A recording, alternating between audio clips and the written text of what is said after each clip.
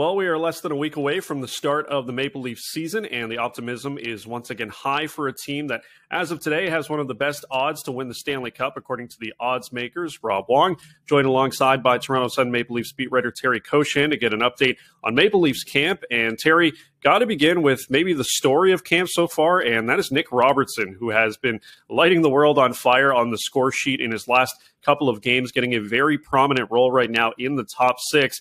Where would you put his chances right now of making this team on opening night? Well, they're excellent, Rob. And, he's the one thing about preseason you have to be careful of is, who are these players doing these things against? Is it full NHL lineups? Well, no, it's not. But we are seeing increasingly more NHL players than Nick Robertson's playing against, and he keeps doing what he's doing. The latest example in Montreal the other night. So, assuming, the Leafs have two preseason games left now, both against the Red Wings. Make the assumption that Robertson will play on Saturday at home against the Wings, not Friday in Detroit. Sheldon Keefe telling us on Wednesday that the plan is to use more of an NHL-ready roster on Saturday at home. So that's what I'm assuming. Could be off, and that we'll find out today, I guess, at practice. But Robertson's looking great, using his speed to his advantage. His shot, of course, has always been there.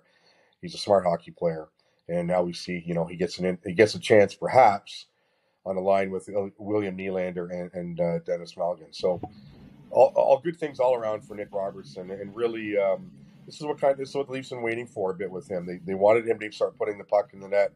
They liked the little things he was doing. He's now bringing both elements to his game, and his camp is showing that. Now, you mentioned William Nylander centering that line with Robertson and Malgin. Of course, the absence of John Tavares has made that a possibility. Head coach Sheldon Keefe saying it's not a long-term thing here with Nylander at center, but we have seen it in spurts in the past. I mean, how many times do you think we could see that this year if, Sheldon Keefe is looking to maybe shake things up with his lineup? Well, certainly there's a comfort level with putting Nylander in the middle. I don't think there's any doubt about that. And, this look we're getting now, Rob, you're right. The Wednesday look between the two roster hopefuls and Robertson and Malgin. Keeps saying it's a bit of a placeholder for Tavares. And, Tavares, of course, coming back from the oblique injury. There's a tiny chance he could be ready to play next week. I don't think that's going to happen. He's got to get into a few practices and get going first before that really does happen. But the Leafs know they can use Nylander there. And, it could be an option for them opening night. We'll see what unfolds in practice over the next few days, what unfolds against the Red Wings. But like I said, certainly there's a comfort factor there. And, if we see that this season, don't be too surprised. I mean, injuries will occur. And, Nylander's a pretty easygoing guy. He's completely fine with the idea.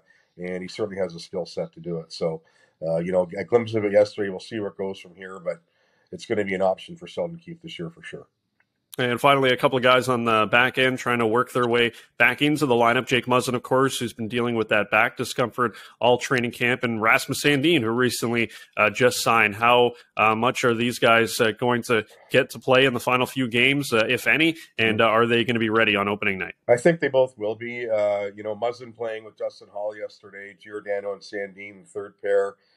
For Sandin, it's really just getting up to game speed. His health is fine. And Muzzin, all reports are in both talking to him and getting the word from Sheldon, Rob, that his back, he's getting through things fine. And it's been an ongoing issue that he's had, really. I mean, the guy had herniated disc surgery when he was 16, 17. So it's always been part of his career.